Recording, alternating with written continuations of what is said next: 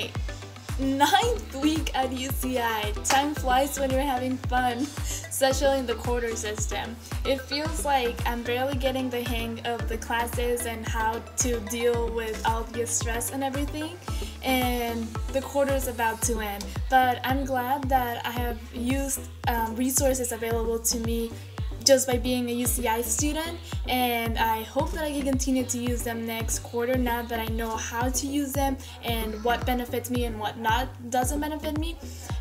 Some of the resources that have been very beneficial to me this quarter are obviously LARC, like I've said in previous videos. It's a tutoring service that are held by other UCI students that have previously taken the class, and they kind of walk you through the homework assignments, the lessons, and the lectures and everything, and it's been a great time and really beneficial for me in my academics. In the same way, being a first-generation immigrant student, my English skills are not always at its finest, so I've used the writing center, which has helped me write any essays or little paragraphs that I have to write. Even though I'm not taking any actual writing classes, I'm only taking like bios and cans classes.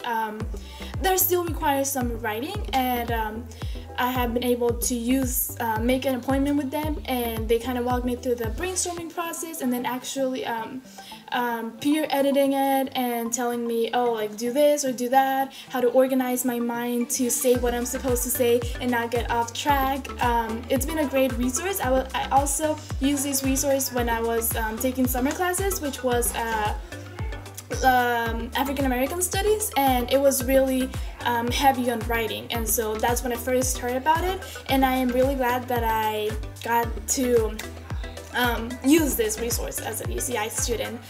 Similarly, if we're still in remote learning next quarter, I would say that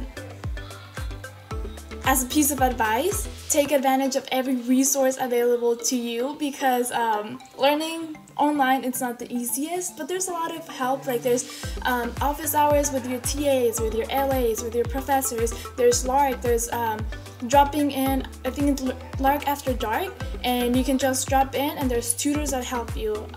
There's a lot of resources, and all you have to do is take that first step and take it one day at a time, and that is the best advice I can give you. Even if we are back on campus, still take advantage of every resource available.